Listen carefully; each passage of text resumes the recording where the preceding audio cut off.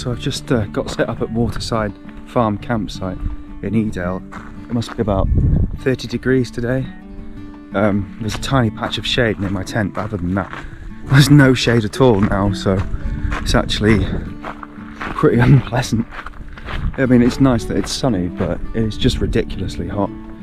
And then in a few days I'll go back to Hathersage and camp there for 3 more nights. You can't really see from here, but you've got Kinder Scout up along that ridge there. And up that side you've got Mam Tor, so I might do some evening walking when it's a little bit cooler, because you're very exposed on those hills. There's no shade. Yeah, it's amazing weather, but it's just a bit much. Well, I guess that's being British for you. We do like to moan about the weather. It's kind of universal, really.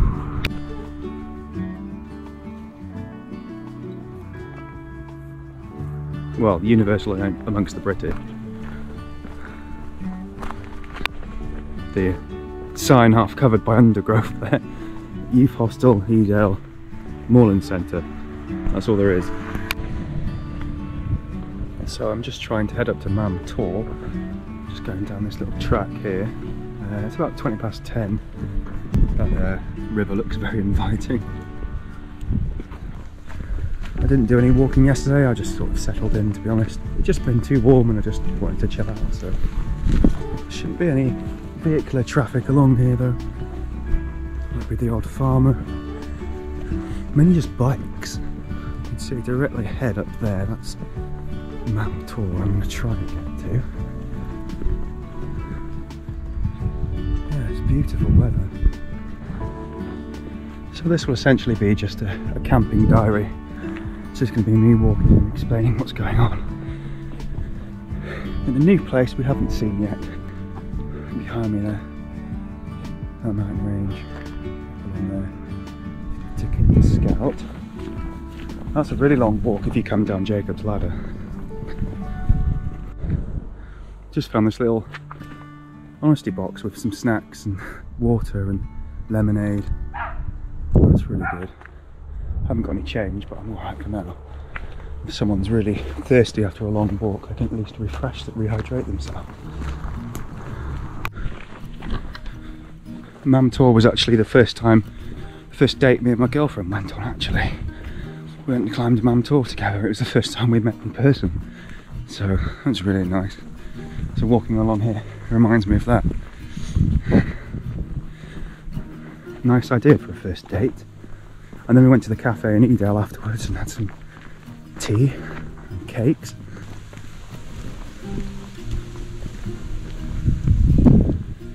Could go that way.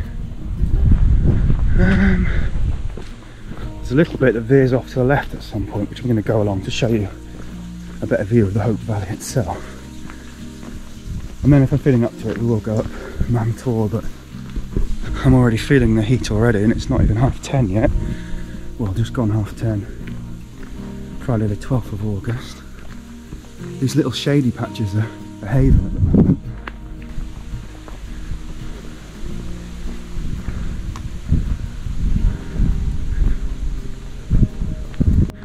Oh. Yeah, I think this was it. If we go up to the right here, we'll get to Mam Tor. What we're going to do is go quickly up to the left, so I can show you some views of the valley. Wow.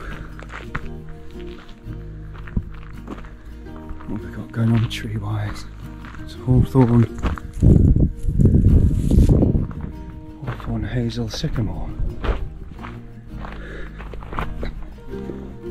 If you are going out during the middle of the day and it's particularly sunny, make sure you bring a hat, plenty of water, and wear sunscreen.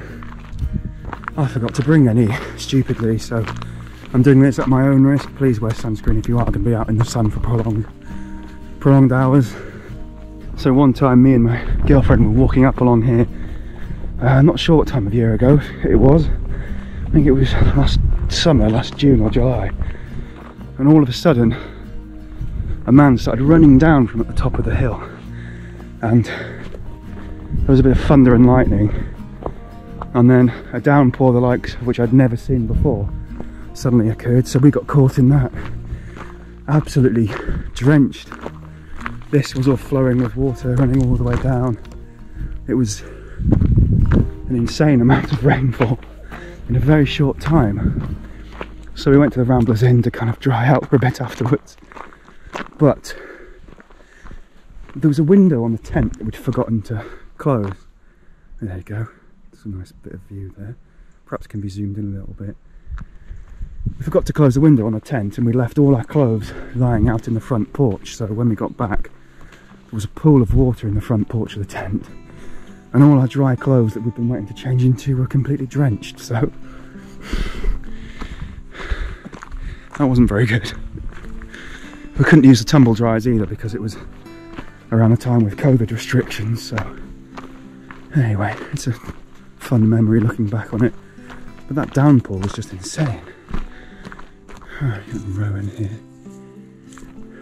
It's the time of year when we're getting the berries. These haven't quite gone that deep red yet, but they're getting there.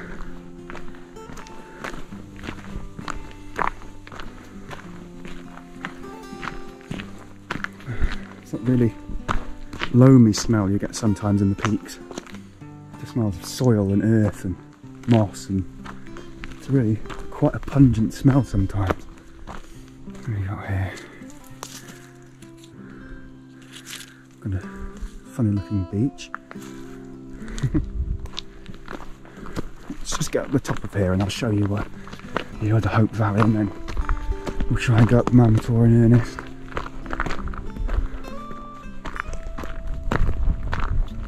Yeah, it was just up here that a man suddenly came running down, and then lightning. We thought it was going to be lightning. It's not best to be up on top of the hill, is it? Up on top of a mountain during a lightning storm. It's probably not wise. Right. We won't go all the way along here, I'll just show you a little bit.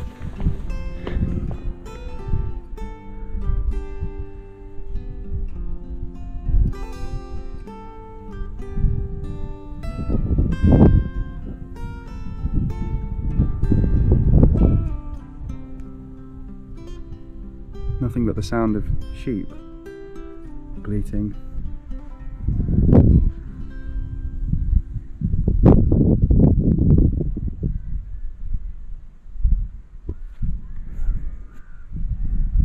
Right.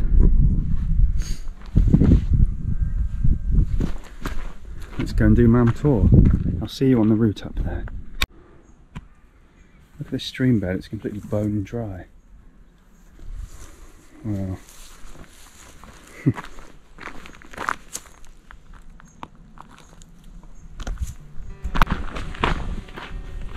So against my better judgment, I'm about to try and get up Mam Tor. Blistering sun. If I don't make it, no, it'll be fine.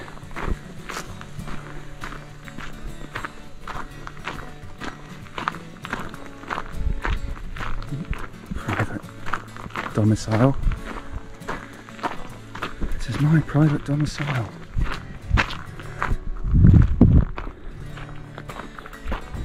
Still got a little bit of shade I see up this path. And it was November when we went on that date, a good few years ago now. So the weather was very different. But this couldn't be more picturesque.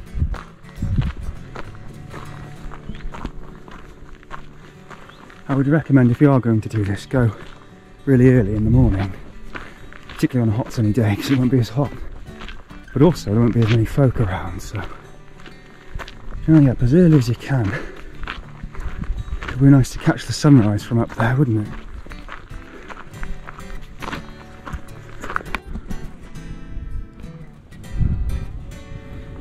Ooh.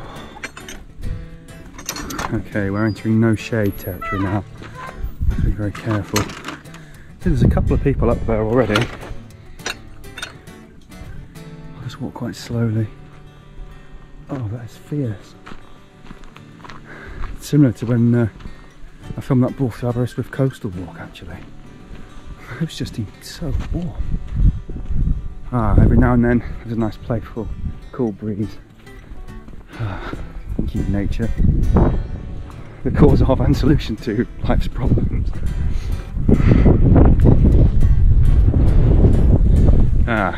Well, this is the thing I've forgotten actually. The wind might increase as we climb higher.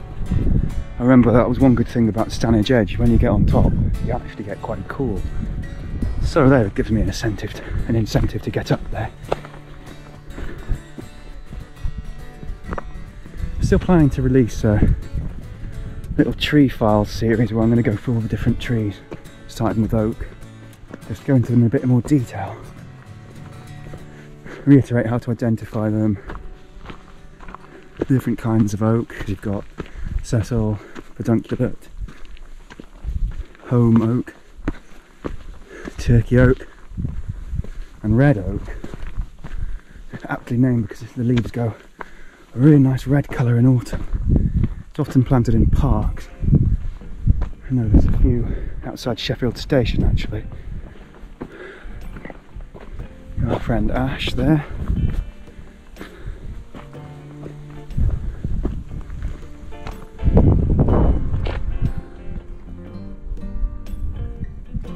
You know, without zooming in, you can't see a great deal actually in the distance with this camera.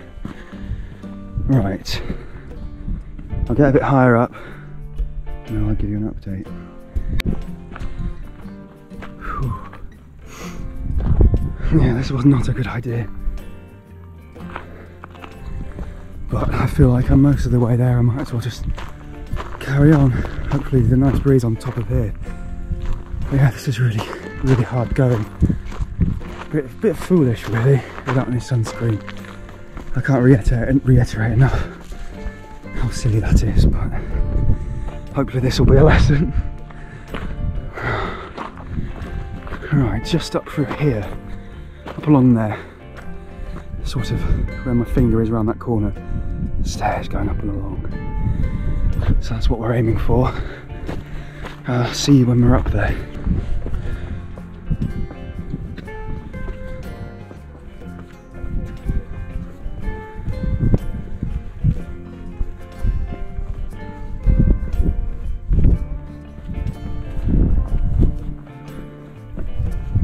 Final push now, just get up these steps all the way up there and then I'll show you the view.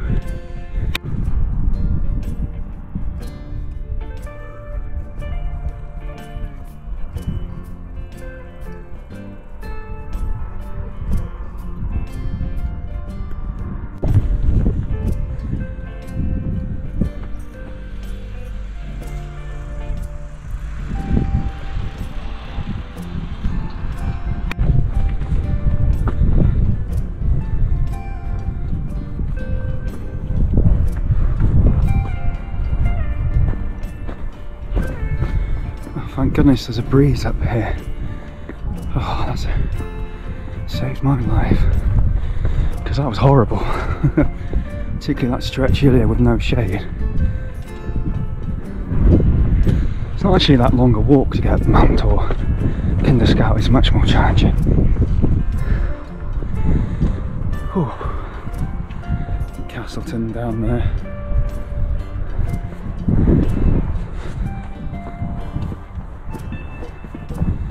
Well, we're nearly at the top, almost there. You can see the, whatchamacallit, stone just at the top there. Find out what it is and put it in text in the video because I've forgotten the name of them.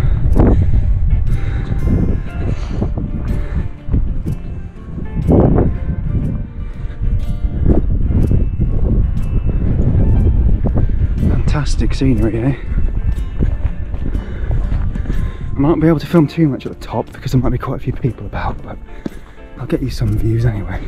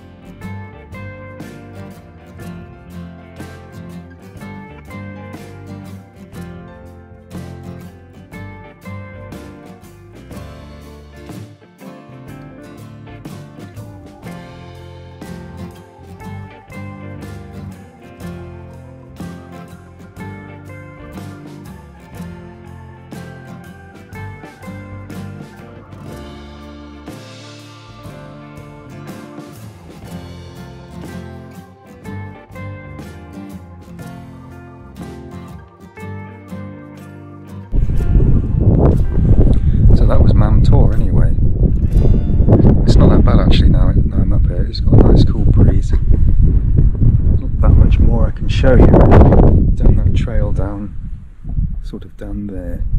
You can follow it round. I don't know if you can get back down to Edale that way. You can get back down into Castleton, but I won't be going there today. Some paragliders over there, I don't know if you can see. Anyway, I've only got so much battery left. I'm going to go back down, cook some food, drink plenty of water. Just making my way back down now. Without the breeze from being up there, it's like hitting a wall of heat. But I'm on the way back. I'm descending. There's more shade further down. Oh yeah, that was quite a mission actually to get up there. I'm glad I stuck with it though. So if you do want to camp in Edale, you've got 3 options. If it's going to be a busy weekend in summer, I'd recommend you try and book in advance because everywhere will be fully booked over the weekends. Weekdays, if you have time off, is probably the best. Not as busy. You've got Newfold Farm Campsite, you've got the Fieldhead Campsite, and you've got the Waterside Farm Campsite. So you've got 3 to choose from. I've stayed at all 3 and it's all fine really. You've got a little shop by the Newfold Farm Campsite, cafe, and there's 2 pubs in Edale. You've got, I think it's the Ramblers Inn and the Nag's Head. In terms of a shop, there is only that little one attached to Newfold Farm. It's good if you're in a pinch, you need something quickly, but if you're thinking of buying lots of food to cook while you're camping, I'd recommend either you bring it with you, or probably best somewhere like Hathersage, which has got a few more, you know, well-stocked shops. So, but Edale, a great place to come for a day excursion. If you want to go up Mam Tor, if you're into hiking and you're walking, you could quite easily do Mam Tor and probably Kinder Scout in one day if you started early enough. A Kinder Scout walk, the one that we usually do, is quite a bit longer than Mam Tor. Mam Tor's not so bad really, it really doesn't take long to get up there. Kinder Scout is a bit more of a mission, because you're going all the way along the top. And you can come down Jacob's Ladder. I think I'd rather do that way than the opposite, to go up Jacob's Ladder, to be honest. But,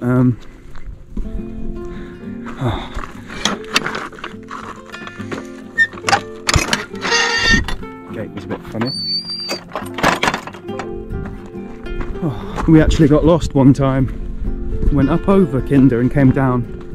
You see basically the other side of this mountain range. And once you're on the other side of it, the only way to come back over it is to double back on yourself or walk all the way to Bamford. So we ended up doing that one time in the dark on the main road. It took flipping ages, and then we got the train back from Bamford, but all because we got on the wrong side of this mountain range and there really was no other way over. I mean, we should have doubled back on ourselves, but by that point we were that far across that, well, you know, it probably would have been quicker going back the way we came in hindsight. It was fun, it was a little adventure, but I haven't walked that long for a while. We were saying it'll be fine, we'll get back before dark, and then suddenly it's dark and you're walking along a main road and you know that it's another good few hours till you're going to get back. But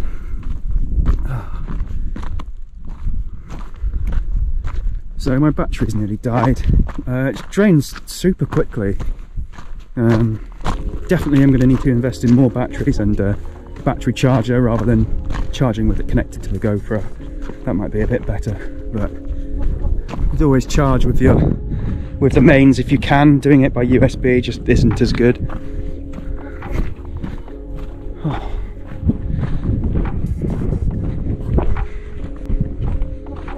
Yeah, I really like going camping and going hiking and going on walks, and I enjoy filming it. You know, they're not the highest quality films ever, but I've always sort of thought as long as I'm getting enjoyment from doing these videos, that's the main thing. But it is hard not to take it personally if you feel you've worked really hard on something and it doesn't do very well. But when you look at all the other videos out there, you really need to be doing something special. Or, you know, it's just not that interesting to some people. A bloke walking along talking a bit. There's some lovely videos out there too. I can't remember any other YouTuber names at the moment, but particularly the use of drone footage. You get some stunning shots with that. Some really amazing shots if you've got a drone. If money were no object, I'd be on that straight away. But yeah, beautiful shots you can get with one of those bad boys. But I'll make do with my GoPro for the moment. I think the thing is,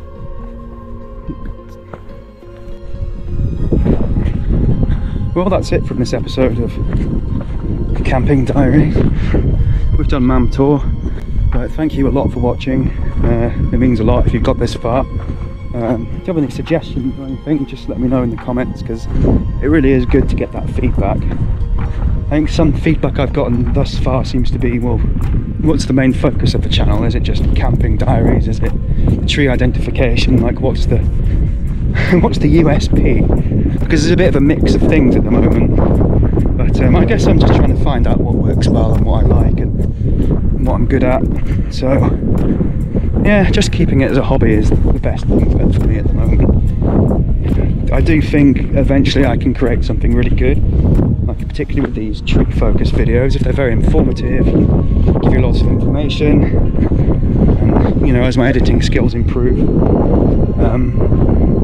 sometimes it's just, you can't force it. I've had this tree focus idea in my head for a while now, and I started planning it, but I've just had a spare bit of time and thought, well, let's have a look, let's see what I can do. But it just wasn't coming, and you just can't force that creativity. Go and do something else, go and get some inspiration or what have you. You know, just because you can do something and have the time to do it doesn't mean you necessarily should, or that you can force it to work well. Anyway, thanks again for watching, and I'll catch you on the next episode. Alright, goodbye.